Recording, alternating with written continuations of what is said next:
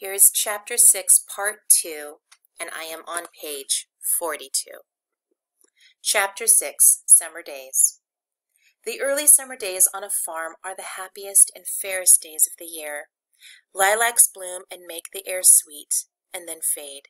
Apple blossoms come with the lilacs, and the bees visit around among the apple trees.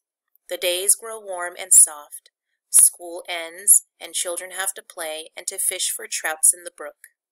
Avery often brought a trout home in his pocket, warm and stiff and ready to be fried for supper. Now that school was over, Fern visited the barn almost every day to sit quietly on her stool. The animals treated her as an equal. The sheep lay calmly at her feet. Around the 1st of July, the work horses were hitched to the mowing machine, and Mr. Zuckerman climbed into the seat and drove into the field. All morning you could hear the rattle of the machine as it went round and round, while the tall grass fell down behind the cutter in long green swaths. So they're in this giant lawn mower. Next day, if there was no thunder shower, all hands would help rake and pitch and load, and the hay would be hauled to the barn in the high hay wagon, with Fern and Avery riding at the top of the load. Then the hay would be hoisted, sweet and warm, into the big loft until the whole barn seemed like a wonderful bed of timothy and clover. It was fine to jump in and perfect to hide in, and sometimes Avery would find a little grass snake in the hay and would add it to the other things in his pocket. Early summer days are a jubilee time for birds. In the fields, around the house, in the barn, in the woods, in the swamp, everywhere, love and songs and nests and eggs. From the edge of the woods, the white-throated sparrow, which must come all the way from Boston, calls, "Oh, Peabody, Peabody, Peabody!" And on an apple bough, the phoebe teeters and wags. On the apple bough, the phoebe teeters and wags its tail and says, "Phoebe, Phoebe!" The song sparrow, who knows her brief and lovely life is, says, "Sweet, sweet, sweet interlude, sweet, sweet, sweet, sweet interlude." If you enter the barn, the swallows swoop down from their nests and scold. "Chee-chee," they say. In early summer, there are plenty of things for a child to eat and drink and suck and chew. Dandelion stems are full of milk. Clover heads are loaded with nectar. The Frigidaire, which is a refrigerator, is full of ice-cold drinks. Everywhere you look is life. Even the little ball of spit on the wheat stalk, if you poke it apart, has a green worm inside of it. And if the underside of the leaf of the potato vine are the bright orange eggs of the potato bug. It was on a day in early summer that the goose eggs hatched. This was an important event in the barn cellar. I found another answer to a question. Fern was there sitting on her stool when it happened. Except for the goose herself, Charlotte was the first to know that the goslings had at last arrived. The goose knew a day in advance that they were coming. She could hear their weak voices calling from inside the egg. She knew that they were in a desperately cramped position inside the shell and were most anxious to break through and get out. So she sat quite still and talked less than usual. When the first gosling poked its gray-green head through the goose's feathers and looked around, Charlotte spied it and made the announcement.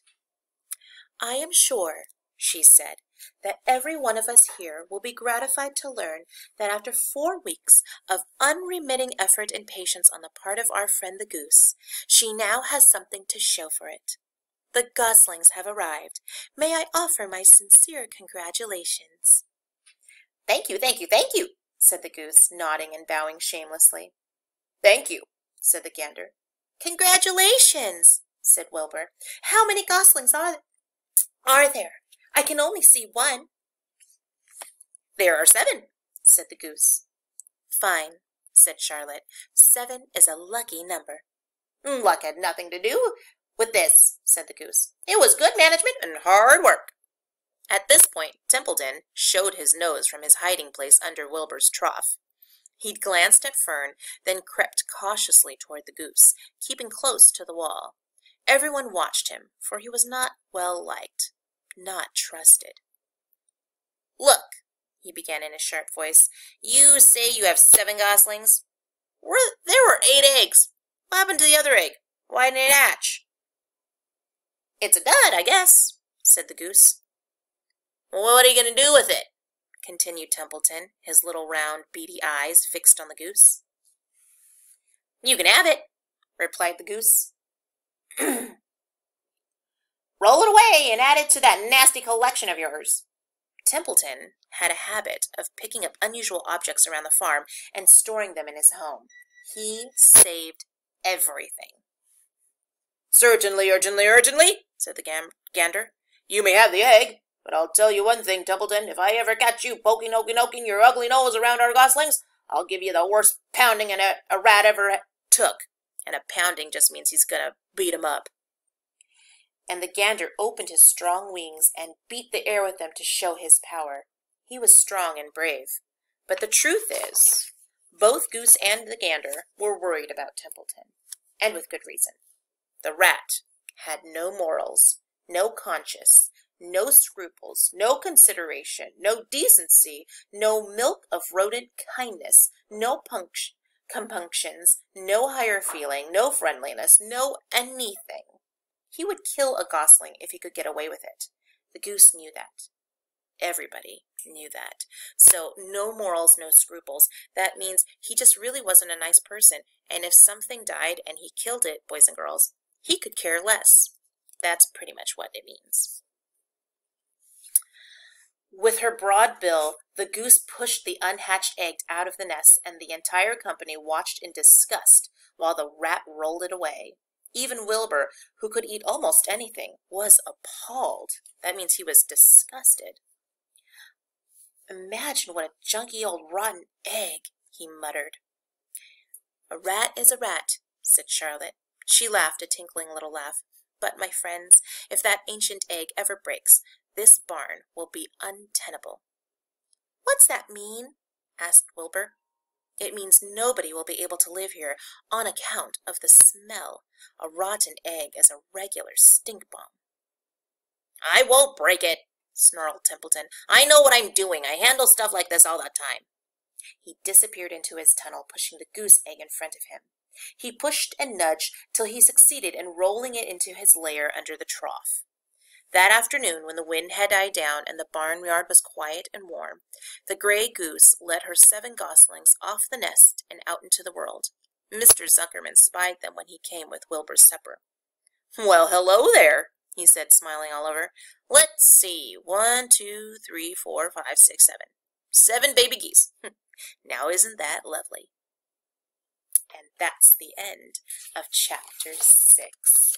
Next chapter is called Bad News. Ooh, that's going to be good. All right, boys and girls, to answer our questions in chapter 6, let's take a look. We have list 3 things that happen in the summer on a farm. Well, the first thing we know, the grass is cut, right? The grass is cut.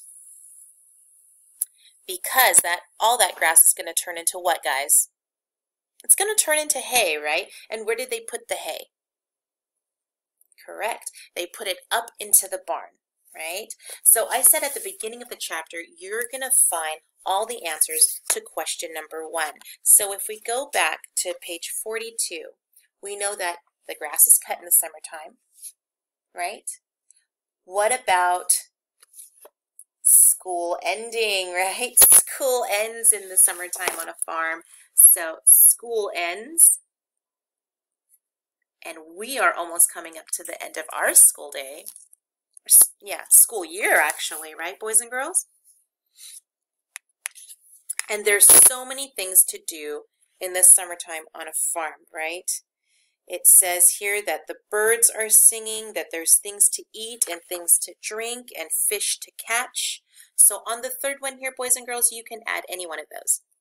Birds singing, things to eat and drink, or fish to catch. So I'm going to put right down in here, I remember the trout that was caught. So trout is caught, remember that's the fish, in the brook. and I'm going to add that. Of course, you can add whatever one you want. Remember to pause where you need to catch up. How did the animals feel about Fern? Do you remember reading that? The animals felt like she was an equal, so they treated her.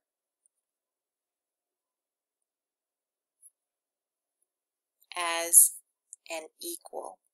She's the same to everybody, or every animal on the farm. How often did Fern visit the farm? You were right if you said every day. Letter B. And what was that important event happening in the barn cellar? You're right. It was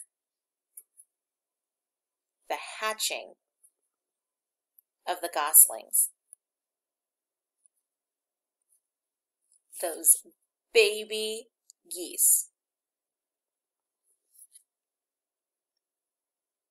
Now remember, there was one egg that did not hatch and they called it a dud. So what do you think a dud is? A dud egg. Yeah, I was thinking the same thing. A dud egg is kind of like a dead egg, or an unhatched egg. Well, an unhatched egg that was supposed to hatch, right?